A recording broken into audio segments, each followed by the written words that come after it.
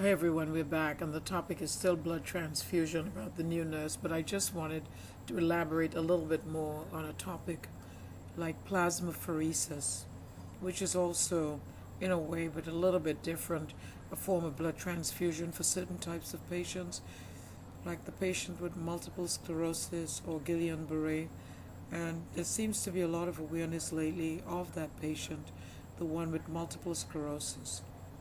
The mechanism of the whole cause of multiple sclerosis is not fully understood. What is clear that there is some connection to the central nervous system, and the signs and symptoms exhibited by these patients definitely target the central nervous system. We have such complaints from patients as weakness in an arm or leg. They might have visual problems like diplopia. They might have ataxia, which is unsteady gait. They stand up to walk and they stagger. They may have tremors, or they may even have fatigue. Here's a patient who's being seen by the doctor, and she's complaining of difficulty with her vision.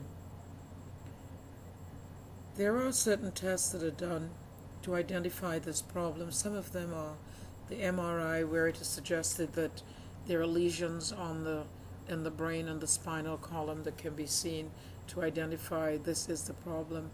Another test that's done is the spinal tap. And I guess it targets the white blood cells, and there might be an abnormal count. However, I don't want to get too deeply into that because I'm not certain myself. One thing is clear, it's a very debilitating condition. Some people respond better than others. Plasmapheresis, where you get blood exchange, where the plasma is removed, and sometimes not just put back after it's cleansed, but it's actually, you get a donor where the donor may exchange his own plasma, for somebody else's in the treatment. I just wanted to make you aware of some new American Heart guidelines for BCLS, basic life support. I just read it very recently as I was about to renew my BCLS. These guidelines only came since 2010. So it's probably going to take some time for everybody to catch up, but what it amounts to is we used to focus on ABCs, airway, breathing, and circulation.